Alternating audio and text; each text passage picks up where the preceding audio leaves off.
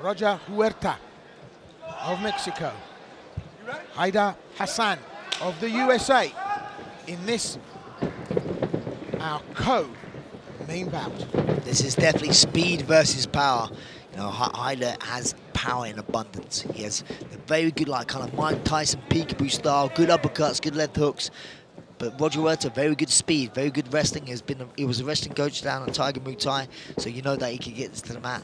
But like I say, Hayder doing a good job here, moving forward, head movement, back and forward. You know, good high kick there. Very vigorous, very busy. Hassan really busier than a bishop's hat in there. He's getting in, feinting, moving in behind that left hand and causing Huerta, well, to step back here as he pushes forward. It's very interesting to see this. Well, some people won't notice, but Roger actually normally switches stances, but he's staying southpaw because obviously from a wrestling background, that's where he's dominant wrestling from. So he obviously, I can see with this, he's looking to time Hayder coming in for a takedown. So the pace just got less busy, but we're still talking frenetic here as a description for it. Just so busy, Hassan, constantly moving, constantly making a difficult target.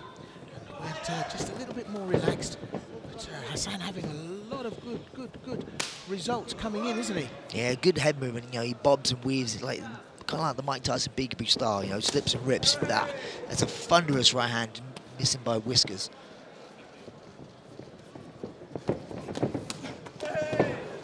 Scheduled for 3 5-minute rounds this, but you get the feeling it might not go the distance.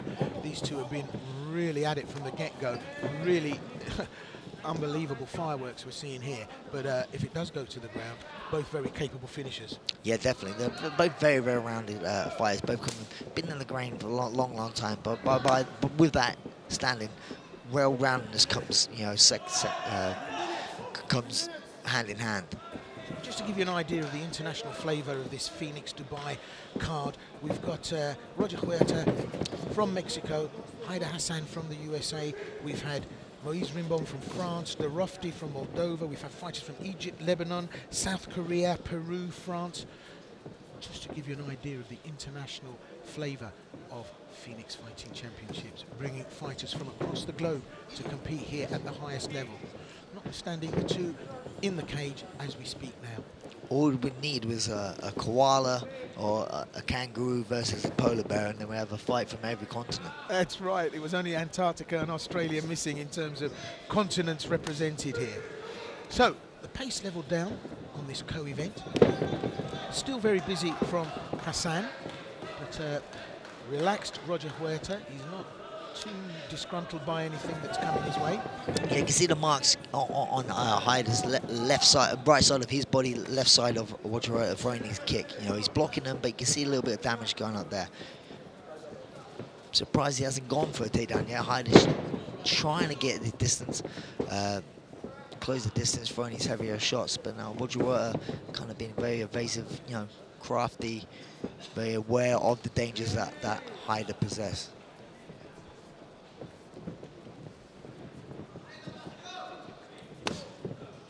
So Hayder started off strong in this round. Now it seems like Roger's getting into this fight a little bit more, you know, held back a little bit maybe to see what Hayder's very dangerous early on.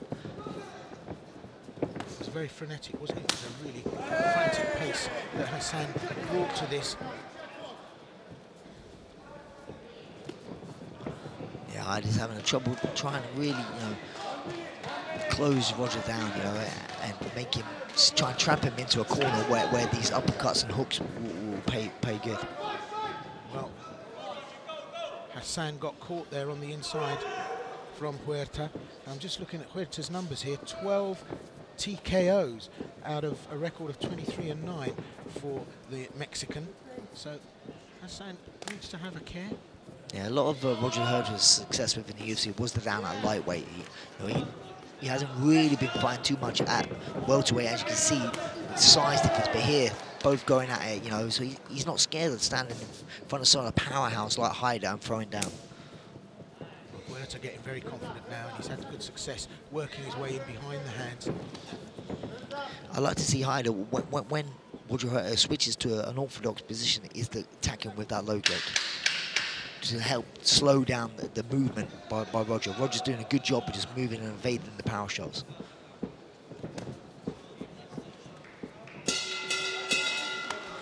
First round, that was fast and furious. It was. I mean, speed versus power, like I've been saying throughout this round. We'll go back and looking at some of the action in the first round. It was very much a feeling out process. No feeling out of the first minute. I think Roger done the right thing. Kind of like was just trying to survive that early onslaught from Hayder, throwing those heavy shots. Could, you know, change the fight in a split second. You see some of the shots by Hayder missing just by a millimeter.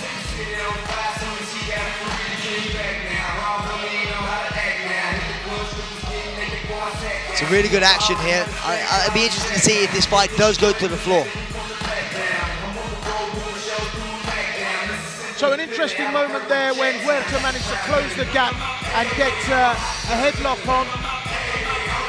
Hassan slips it, but it just shows that Huerta can get in close enough to put moves on, even though Hassan is just so busy. I think his keys to this fight for Roger is the speed of getting in and out, trying to not take no damage. He got in on the inside there, got a front headlock, but he doesn't want to be in too close to a powerhouse like Hayder Hassan, who's going to make him pay and slip and rip on the inside. 2 of 3.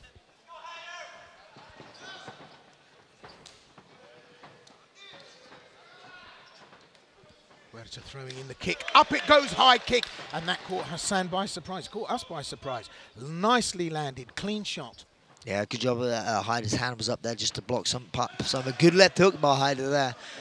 But it was very crafty by Roger. You know, kicking down low. He's trying to get his hand locked. Going for a ride. Good balance by Hayder here. He's trying to get like he's getting good elbows here. Maybe try and use this a little bit. Referee intervention, strike to the back of the head, not allowed under the rule system. And Roger Huerta clearly injured here. Yeah, he was actually hurt, and you can see that was, you know, on the back of the head, and you can see that there's some damage here. You know, blood coming out of the head. So very unfortunate. Good intervention there from the referee yet again, and Blake Grice calling it. Yeah, Roger was definitely hurt. You can see he was a bit wobbled. You saw after a couple of those elbows, he just kind of stopped, you know, was stunned, you know, so he's definitely rocked. Referee calls an end to this. So, Roger Huerta cannot continue. The damage is too great. I think this is going to be a disqualification. I think it could possibly be a DQ if it was deemed that the strikes by Hayder was intentional, but sometimes it's hard. I don't know if he was intentionally meaning to hit the back of the head, but, you know, after a couple of them, one of them hit. So it'd be interesting to see how this goes. Is it classed as a non-contest, or they're thinking that these shots are intentional? And as the camera panned round, you can see both of us ringside here.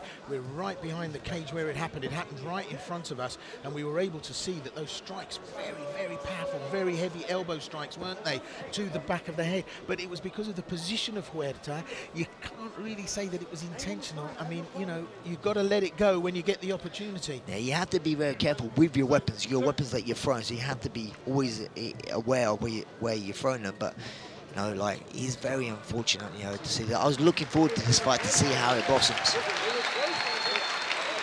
So we think the management are talking about a DQ. Definitely Blake Grice has mentioned it. Mark Goddard talking to our Master of Ceremonies, Grant Waterman himself, a UFC referee. So we've got the best of the best here tonight to make that decision and call. And I think the announcement is going to be made. Yeah, I know Hayder personally. He's one of the nicest guys I've ever met, so you can tell that he didn't mean to hurt Roger in any way whatsoever. Even though this is a fighting sport, you have a lot of respect for your opponents, and you know, you're out there. It's like gladiators. You're fighting. For me, I always used to say I never fought because I hated what in front of me. What was in front of me, I always fought because I loved what was behind me, and that goes hand in hand with Hayder. You know, he loves his family, he loves his team, and he fights for them. You know what, that was wonderful and eloquently put, Brad. It really was. I think that's a message for all people listening in and watching here tonight. I really do think that's a message, a powerful message of hope, and sums up the Budo spirit, the fighter's ethic, and real, true athleticism and sportsmanship. So a big round of applause here as sadly Roger Huerta has to...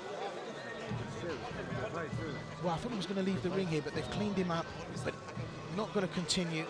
Yeah, obviously both of these guys no one ever wants to win by DQ, and no one ever wants to get DQ'd, you know.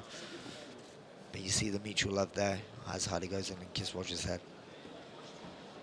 So the announcement to be made. Ladies and gentlemen, after 53 seconds of the second round, our referee, Mr. Blake Rice, calls a halt to the action due to illegal elbow strikes to the back of the head, declaring our winner by way of disqualification from Mexico, Roger Huerta.